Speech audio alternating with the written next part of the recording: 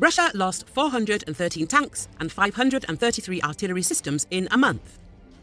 Russia lost more than 400 tanks, 533 artillery systems and nearly 30,000 soldiers in December, according to new figures from Ukraine's military as the grueling war nears the 2-year mark.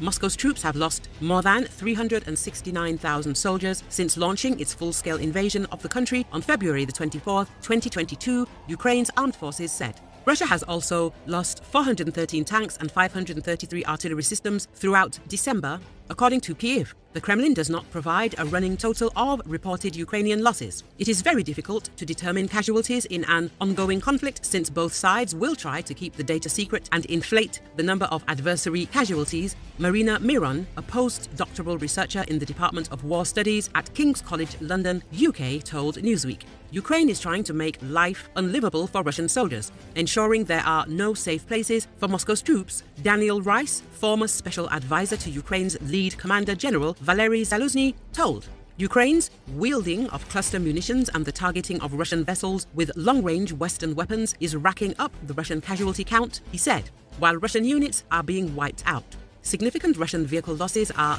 unlikely to slow as Moscow pushes on with its onslaught around the Donetsk Oblast industrial town of Avdiivka. Russia has thrown resources into encircling the town since early October, inching around Avdiivka, but at a steep human cost.